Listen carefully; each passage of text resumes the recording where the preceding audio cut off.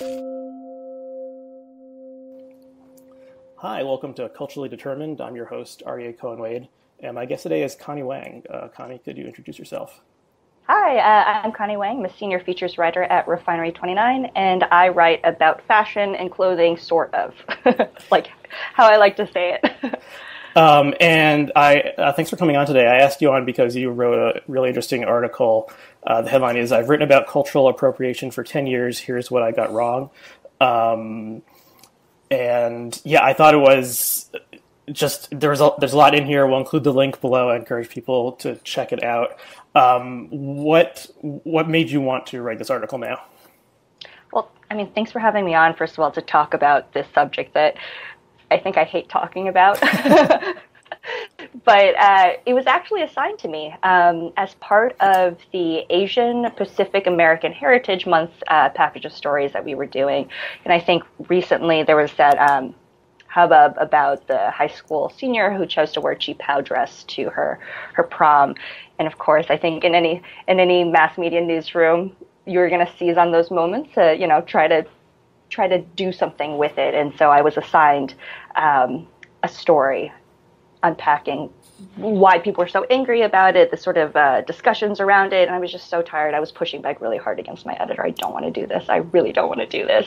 And the reasons I gave her for not wanting to do this, she was convinced that, maybe the story assignment wasn't a good one in the first place, but then told me to write what I had just told her. So it was it was me being really antagonistic about, continuing to sort of fan the flames in this way. And I just didn't want to participate anymore because I saw that, how people were talking about cultural appropriation in regards to this one incident was really unhelpful. Mm-hmm. So the piece is almost kind of like confessions of a former cultural appropriation call-out specialist. Yeah. And you talk about your career in journalism kind of from the beginning, being involved in the debate over cultural appropriation. How would you define cultural appropriation to begin with? This word I don't think really exists in academia, or I don't know. It's a word that I feel like was invented maybe 10 years ago, but it's taken on many different types of definition. I think at its most basic definition, it means participating or engaging with someone else's culture without explicit permission. And inherently, I don't think there's anything wrong with that. I mean, there can't be anything wrong with that, right? It's like a Chinese person in China eating a croissant. Is that cultural appropriation? Yeah. That person probably didn't ask a French person if it's okay to eat a croissant. Is it bad? Absolutely not, But then you take it to examples where people do get mad. It's a Caucasian American wearing a cheap Pow. And for some reason, that gets people a lot more upset because of a lot of other conflating frustrations that people find hard to articulate, and then they get mad at this one little example. But I think on the very far left, you see cultural appropriation defined as sort of borrowing from another culture with express purpose to demean or to demoralize or to characterize a different culture, relating to how power balances work, specifically within America. And then on the far right side, you see people saying cultural appropriation has been taken too far, and it just means anytime you participate in another culture, and that definition, there's things wrong with that definition as well. Yeah, it seems like the way I have seen it online more often is that there has to be like a power imbalance between the appropriator and the culture being appropriated. So the Chinese person eating a French pastry because France is a historically stronger culture or stronger nation, then that cannot be cultural appropriation. And an African American, wearing like I don't know, whatever I say will get me in trouble. Wearing something stereotypically Caucasian, then you can't say that's appropriation. I think, but then I know it gets really complicated when you see, and this happens a lot, Asian American communities and Black American communities, when they appropriate from one another. It's like, hold on, I have to move around so the light doesn't turn off. Oh, okay.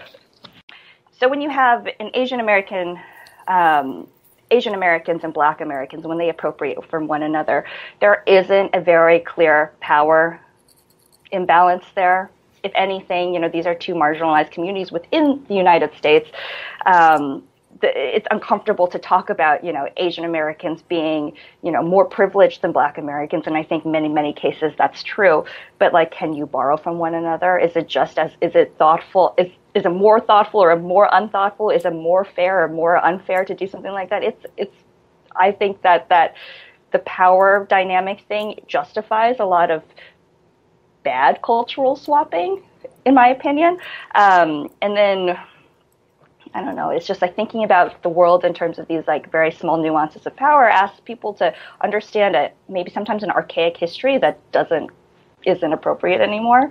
I think one of the main examples that people throw out all the time, they're like, well, Scotland has a really horrible history of being invaded and, of war and, rape and pillaging and stuff. And yet people wear plaid. Is that cultural appropriation? I was like, well, yeah, it is cultural appropriation, but is it bad? No, I don't think so. Okay, so I think that you're raising a good distinction between saying that you can just matter-of-factly label something cultural appropriation, and that doesn't mean, forbidden, you are a bad person, go whip yourself 50 times. Yeah.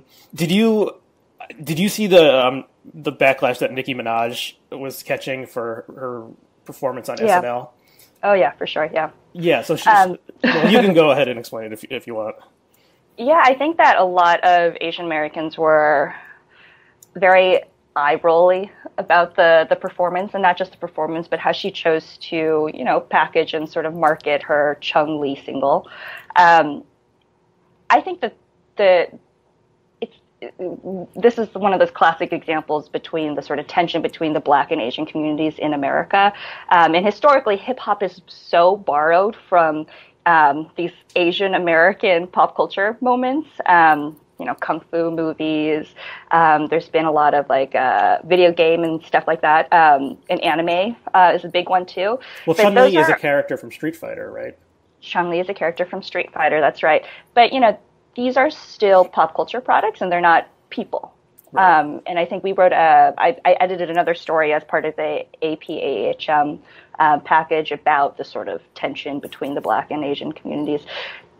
Why people are upset about Nicki Minaj is that she says she is interested and excited about Chung Lee. And the reason she gives is that her great-grandfather, I think, is Japanese. But that also reveals that she has a fundamental misunderstanding of what Chun-Li is, how to honor a great-grandparent who's Japanese. It feels very strange to me that you would choose to honor a Japanese ancestor by, dressing up like a Chinese, video game character who, was designed and created by, Japanese video game programmers, But then in her performance, I think she had the Vietnamese coolie hat. She said, I think one of her lyrics was something ding dong, which is doesn't even make any sense. She's dressed in an outfit that might vaguely resemble the Chung Li character, but there's a lot of weird Japanese elements to it. And I think in the past that she's been called out for just confusing what being Asian is, and she takes Thai references and Chinese references and Japanese references, and she creates this sort of medley of a random culture that does not exist. And so I'm totally I love Chung Li. That was the character I always used to play in when I did Street Fighter. And if she really was a Chung Li fan, she would have done a great homage to it. And yet she just showed that maybe she Googled Chung Li as an image, or she really wanted to wear that hairstyle, and she was like, well, this is my justification, this one random reference. And I think that's one of the main reasons why Asian Americans get really upset about this sort of very visual cultural appropriation, is because our cultures have gotten flattened into this one homogenous Asian American sort of categorization when, we come from over 40 countries. We don't speak the same language. We don't share the same history, but the assumptions that non-Asian Americans have about us are that we behave in much the same way. And so that there's real true frustration about, being tokenized in this kind of way and sort of misunderstood in this kind of way. And then also the fact that people really seem to like our cultural products, but don't really seem to pay attention to the real issues surrounding our communities mainly being like immigration for one. I think that a lot of Asian immigrants have, some of the most poor people in the United States, except for the model minority myth is so persistent that we choose to ignore these huge swaths of people. So those are two things that make it so Asian Americans really get upset about this very superficial form of, cultural swapping. It's because these two things don't exist already, and so it's a misdirected anger towards something that is actually, I think, meaningless. Yeah, I mean, it's a pop song and a performance on SNL, or it's a 17-year-old's prom dress that somehow these things are like distracting, and yet they can, and it's pretty meaningless, but they can, piss people off in crazy ways. Yeah, I mean, it's fascinating. What you said is really interesting. Just a side note on that performance, the backup dancers were dressed like Sub-Zero from Mortal Kombat, who was my favorite character to play. Back in the day. So it was both a Sega versus SNES mashup as well. But I hear you about kind of how it's when your culture gets kind of mashed up with the culture of from a different nation of origin. That's offensive if people just see it as all the same thing and just all one sandbox they can play in. But at the same time, there is something almost like, in a way, like beautifully American about a black female rapper who takes like 6 different cultures and creates her own fantasia of them and combines them, because I think one of the good things about America is cultural mixing and cultural exchange, and there's the fact that we've appropriated pizza and hot dogs and hamburgers, and that a Jewish songwriter wrote White Christmas and Easter Parade, and these are good things about America, and they don't happen in other countries. That's so true. I mean, we are so lucky to live in a country where our neighbors don't look like us, and no matter which direction you turn, our neighbors don't look like us. And I think that that's a really wonderful thing. But I think that the difference between a Nicki Minaj, Chung Lee song and the other references that you have is that it was not a good song. It was, it was not well executed, and it wasn't clever or smart or said anything new, and she didn't bring anything new to the table. She has every right to do whatever she wants with her art. But I think that people also have every right to criticize her for not turning out something good. I would say that American pizza is in many ways better than an Italian style pizza. Those are two different food groups, Mm-hmm.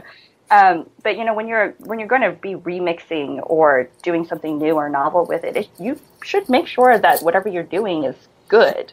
We don't need another run of the mill watered down ramen shop on the corner. I don't care if the person who's creating the ramen or cooking the ramen is trained in Japan or a Japanese origin, but they better do a good job with whatever they're making. If it's just a crappy ramen, then they opened up themselves up to criticism in a way that they wouldn't if they made a good product.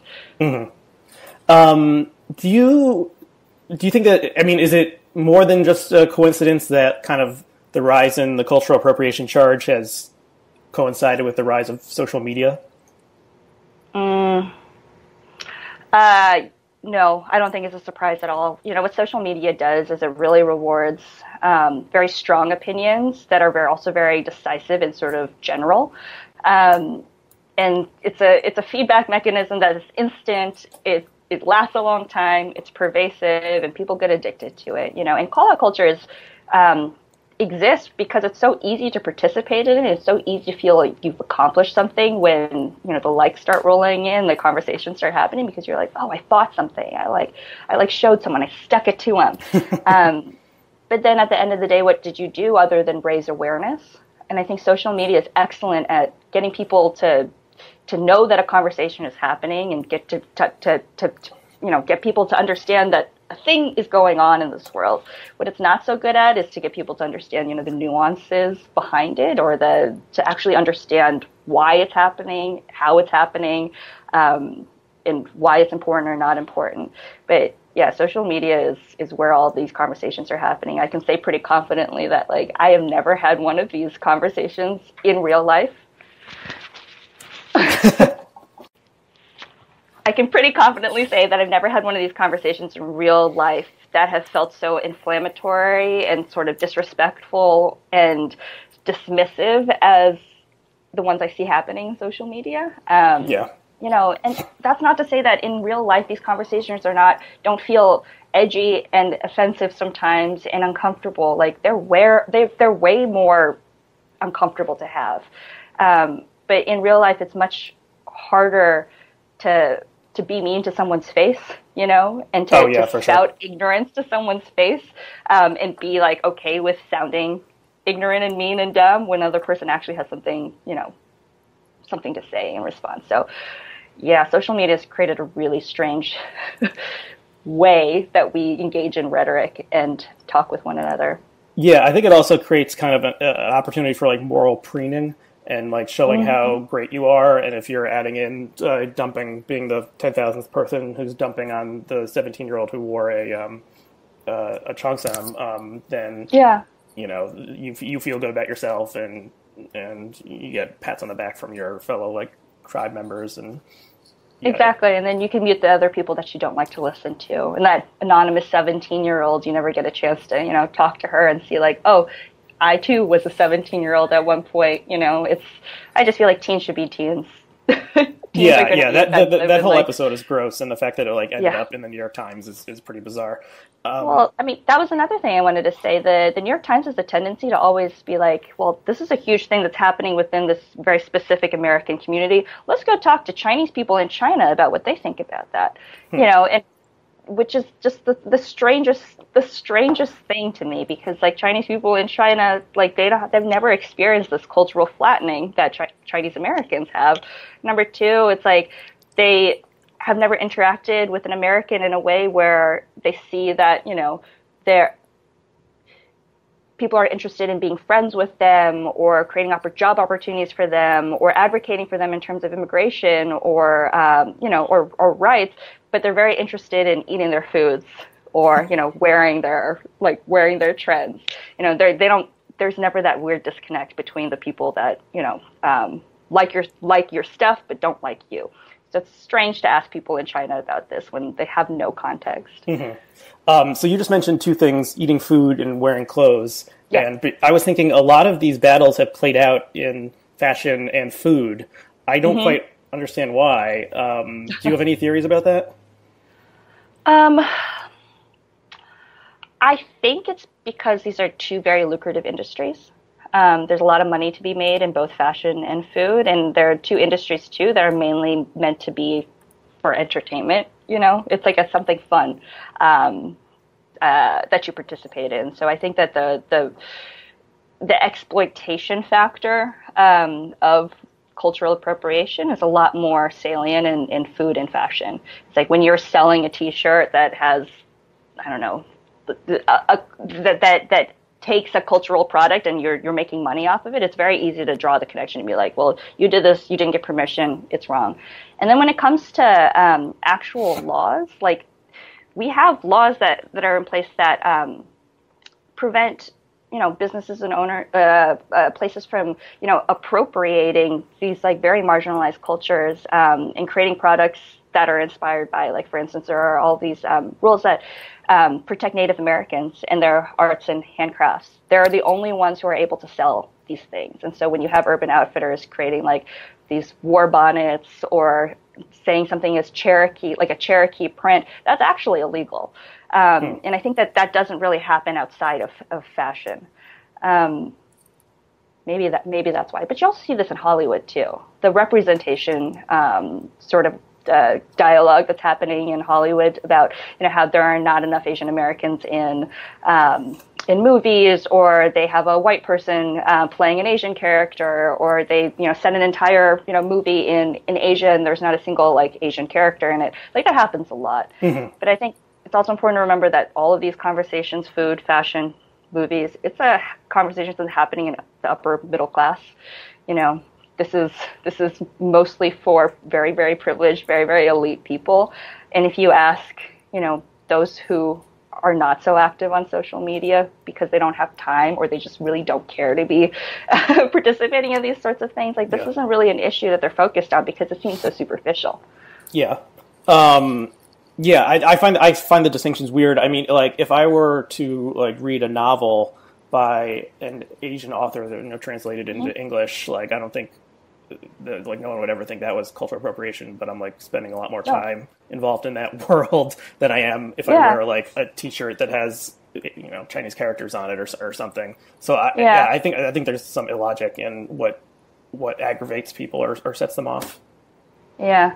I just think that if people actually take the time to understand why they're frustrated about something or why they feel so entitled to showcase how ignorant they are through their fashion or their food choices or something, like they might, really understand what's actually going on. Because I think one of the biggest comments that I've gotten that sort of challenged this article is that, imitation is the sincerest form of flattery. Why shouldn't I have the right to wear whatever I want, eat whatever I want? I'm like, you do. Like, this is one of the best parts about living in America. You have the right to do anything when it comes to your consumerism, You could do whatever you want to. But what happens is that, like, more often than not, whenever I engage with a person who seems like they are interested in a small part of my culture, the shallowness of their interest is really astounding. Like oftentimes I'll be told a really, really boring and mildly racist story about a trip they took to Chinatown, or they'll be like, oh, I really love sushi, or, anime is my favorite. Like I watch a lot of anime on Netflix, and I'm like, well, okay, well, what could have been a very interesting sort of dialogue just became really like I'm not gonna engage anymore. It doesn't make me feel flattered at all. It makes me feel like totally misunderstood. So yes, imitation might be a sincere form of flattery, but oftentimes it's just sincerely stupid. Yeah. Okay, that makes sense. And I think any racial or ethnic minority group can fall prey to that kind of thing of someone saying like, I mean, it was the joke in Get Out where the dad was saying, I would have voted for Obama a third time. And, you can, someone saying to me, oh, I have one of my best friends is Jewish, that kind of thing can happen. And that's, we live in a diverse society. I'd love to give people the benefit of the doubt, but, people need to step it up a little bit, I think.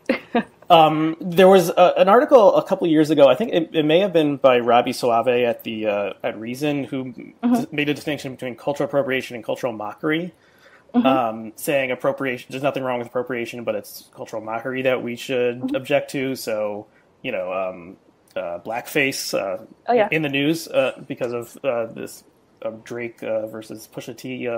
Battle, and wearing like a sombrero on Cinco de Mayo and getting drunk at a bar, like these are not like actual like moments of imbibing culture. They're just using cultural symbols as like a joke or a means of fun.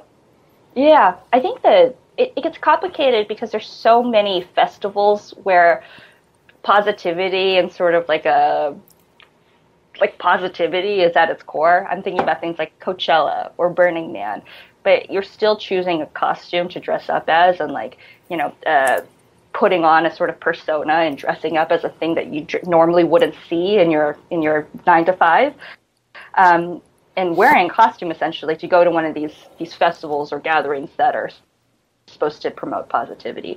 I've had a lot of burners come up to me being like, well, I really wanted to wear, like a Indian, Indian jewelry and a sari to this thing. Is that cultural appropriation? I was like, I don't know. Like, are you comfortable wearing it because there's no Indians at Burning Man? And they're like, well, maybe. And I'm like, well, maybe that's something to think about.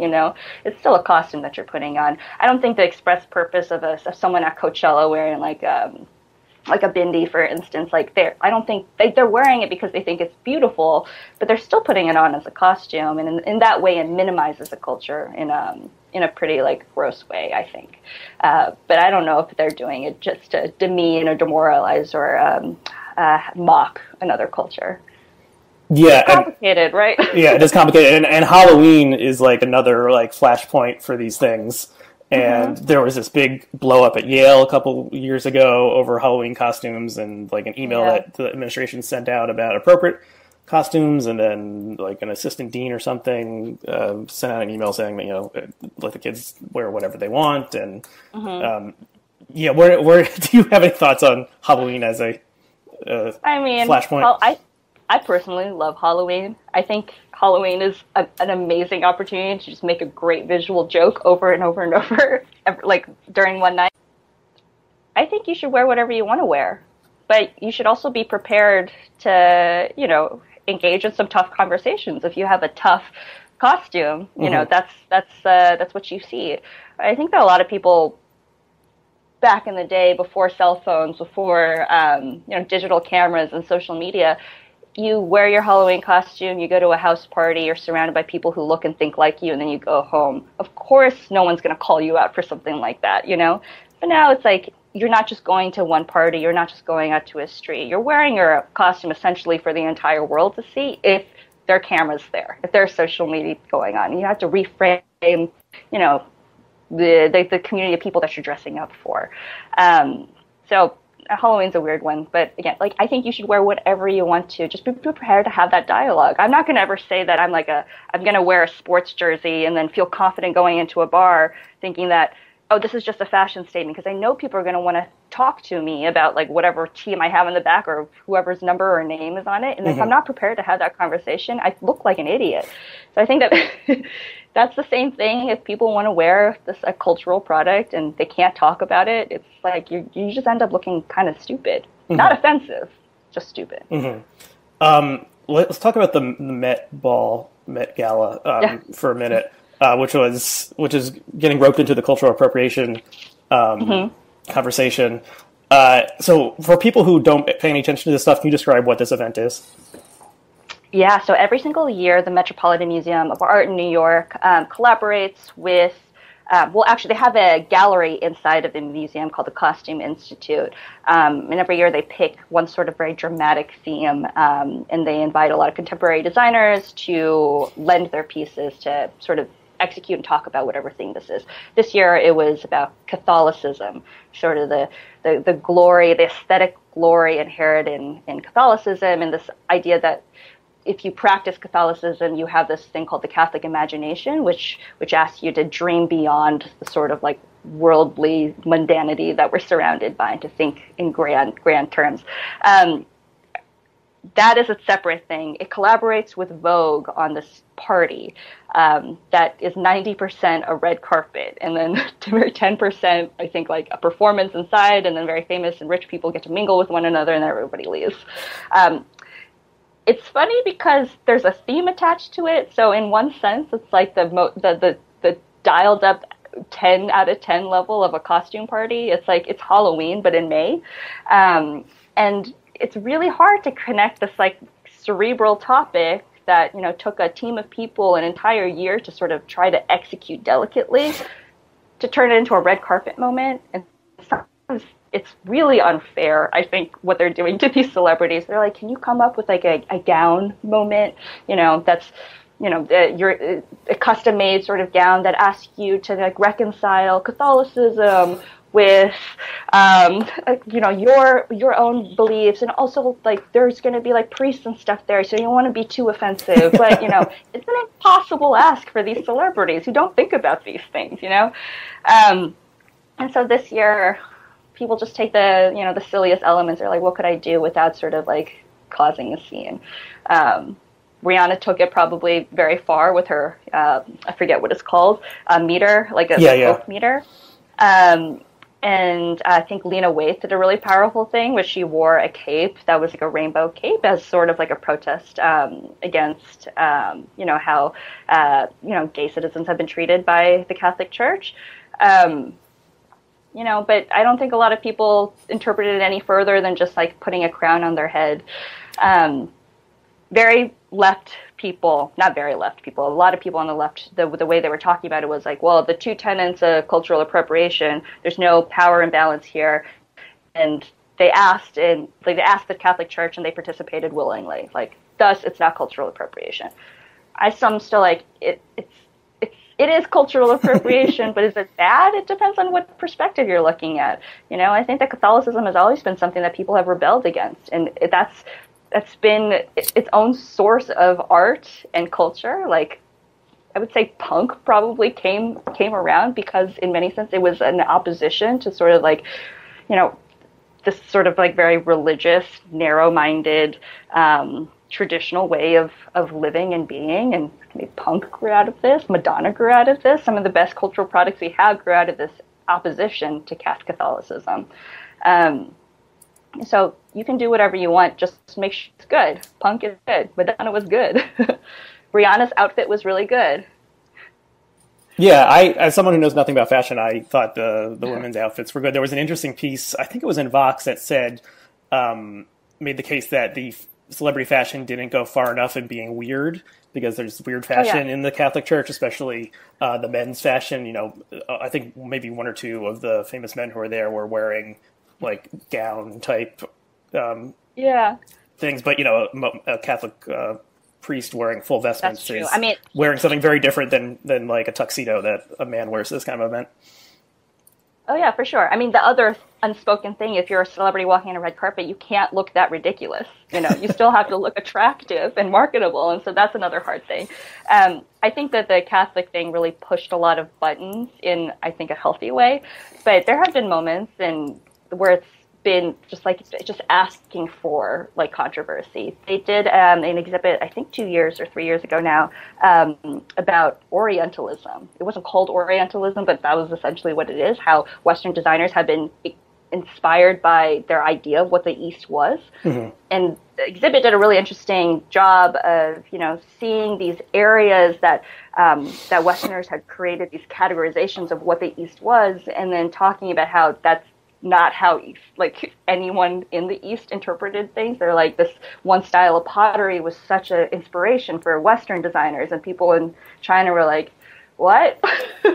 You know, but then asking people to dress up in Orientalism for a red carpet was just so wild to me. I was like, oh my God, if you're going to really do this theme justice, what does that mean? You have to go find like a Caucasian designer, you know, from the West, and ask them to make a Chinese-inspired or a Japanese-inspired or a Korean-inspired thing. And what is that? It's just like, it's an impossible scenario, and I felt really bad for the celebrities. Well, they still are rich and famous, so we shouldn't feel that bad for them.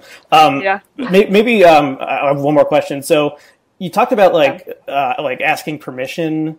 You know, if you're a white person and you want to do something that might be cultural appropriation, can you ask permission? In your article, you talk about a woman who wants to wear a Chinese style dress while she's visiting China, and she talks to you about whether it's okay or not. I feel like this is weird because, you know, it's obvious that no one person can speak for a culture, and it's like, well, my friend over here said it was okay, but I didn't ask this friend who maybe thought it wasn't okay. So I don't know. Besides like the social media mob, like I don't know what the arbiter of this is okay, this isn't okay, and who can grant like forgiveness or absolution or permission, and like how many people do you have to go to find like a jury of a dozen? Like it just doesn't make sense to me.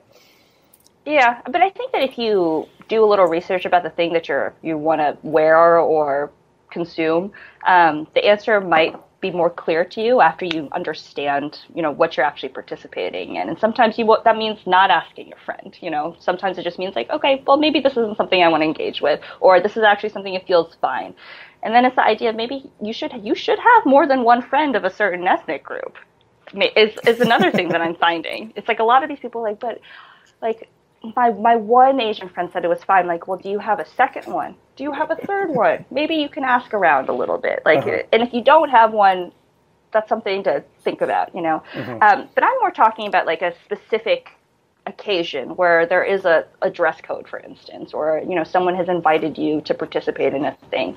And I'm thinking more along the lines of like if you're invited to an Indian wedding, you know, is it okay to wear an Indian garment to an Indian wedding? Of course, if it's in the dress code, yeah, you definitely should. But I think that a lot of people just take that as like a blanket sort of like, okay, I'm going to do it. And they don't really research it. And I've seen so many occasions of like very misguided, you know, Westerners who show up to an Indian wedding wearing the Indian bridal gown. And you're just like, no, oh my God, like you look like the bride. And I understand the bride's not wearing white, but you should know that, you know. Or it's like a wedding that's between two Northern Indian families, you know, and then they show up wearing like a Southern Indian outfit, and it's like, is that okay? Like, of course it's fine, but like, you know, the aunties are going to be looking at you like, who is this? Who are they? You know, so it's more of that. Like, if you have a question, ask someone who would know, especially if these things are so specific, and that's the kind of permission, I think, that is the only necessary permission that you should probably get. And it's mostly just an etiquette saving face thing. You just don't want to look like a, you know, insensitive when sensitivity is paramount. Also, when you travel too, I think a lot of people think that traveling is for themselves, which I think that's right. But traveling is also trying to not to make a ruckus in the places you're going to. And, you know, clothing has so much to do with that. You know, you should know about the customs and the dress codes of the places you're going to, you know, not just like taking it as an opportunity to like, you know, I'm in Tokyo, I'm going to wear a kimono today. It's like, yeah, sure, you can totally do that. But, you know, it's more important to not like, you know, maybe there's a cleavage issue going on, or maybe people don't wear like pants above a certain length. There's modesty concerns. They're considered very offensive to wear, you know, kimono in China, for instance, you know, and that might not be something that people would know if they didn't look into it. And that's not direct permission. Like, no, you shouldn't be asking someone for blanket permission to go talk to another group of people. But it's more or less like a gut check. Yeah. Like, you should ask for a gut check. Not permission. Yeah, that makes sense. Do you have anything else you want to say before we wrap up? Well, the permission thing, I think, is more applicable to when you're going to make money off of a thing. You know, so if you're going to create an Etsy shop that is, you know, you're taking an art form or whatever from one specific designer or one specific group or ethnic group or something, like, you should, you know, think about, you know, whether your product means someone else won't be buying their product, you know, and that's the kind of permission that you should need. Sometimes it's a legal thing, as in the case with a lot of Native groups. But that's the permission and sort of like referencing and checking that I think people need to do more of. Yeah, and I guess that reminds me of, I guess, the kind of big hobby horse I have about the whole cultural appropriation topic is like, you know, culture is not a finite substance that like you're stealing someone's food or money or something. So it's a renewable resource and people create it all the time. So if I, you know, so the way you described it, if I'm at an Etsy store where I'm using like someone else's cultural symbols and that don't belong to my group, then, you know, they're not buying someone else's more legitimate objects or whatever. But it just, you know, I don't appropriating, you know, like the government appropriates land and then they have it and it doesn't belong to you anymore. You know, if I culturally appropriate, it still belongs to the native culture. Yeah, I mean, there are so many instances where artists create really, really beautiful representations of a culture that is not their own, and there's nothing really wrong with that. I just think that 99% of those products are just bad, you know, and it's just like, well, like the hubris of that, you know, oftentimes white artist to think that they can do it better than someone else is just like, that's the thing that people get ticked off with. It's just like, oh, of course. Yeah. Why don't we end it there? So, Connie, if people are interested in finding out more about your work, where can they look? Yeah, they can go to refinery29.com. My author page is in my Twitter bio, which is @ConnieWang. You should read it. So thank you again for coming on. This was an interesting conversation. I learned a lot. Thanks to all of our listeners and viewers out there. You know, all of you can subscribe to this show in iTunes, or you can also subscribe to Blogging Heads TV or Meaning of Life TV on YouTube. So, Connie, thanks again. Thanks for having me, Aryeh.